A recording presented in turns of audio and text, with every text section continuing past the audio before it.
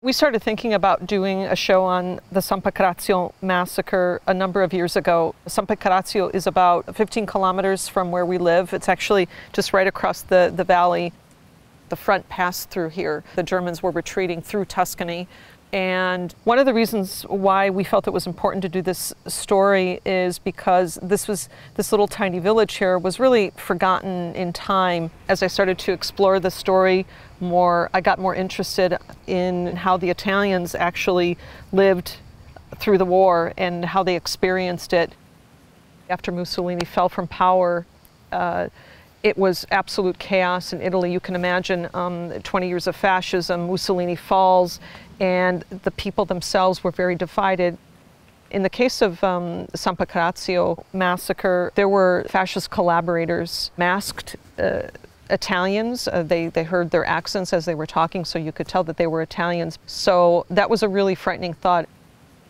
In all of the little towns around here, in the small villages and hamlets, there's always a plaque, a marble plaque, either in the piazza, the square, or at the beginning of the town, that is dedicated to the people who were killed.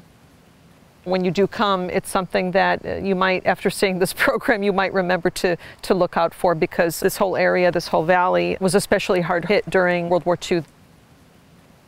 One of the things about making this program, and I guess it's something that most producers deal with, is access. We've been following this story for a long time in the hopes that we would actually bring it to a larger audience. It's not a story that one just opens up about instantaneously with people they don't know. But I think as we started to develop relationships and meet with people, especially during the processions, people felt more comfortable opening up to us.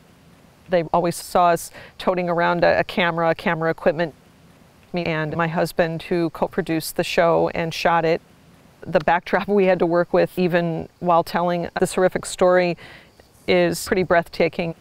We spent a lot of time shooting in this building behind me, which is the farmhouse where the massacre occurred, and it still gives me the willies walking in there knowing that so many men were executed.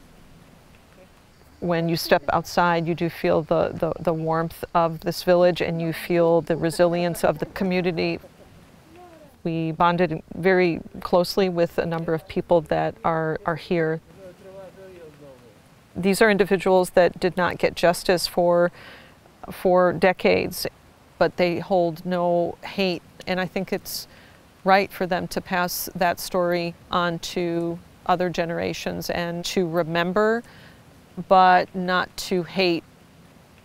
That's why I love what I do, to be entrusted with people's stories and do their stories justice. It's a moving story, and it's something that, as a producer, I'll remember as a really special moment in my life.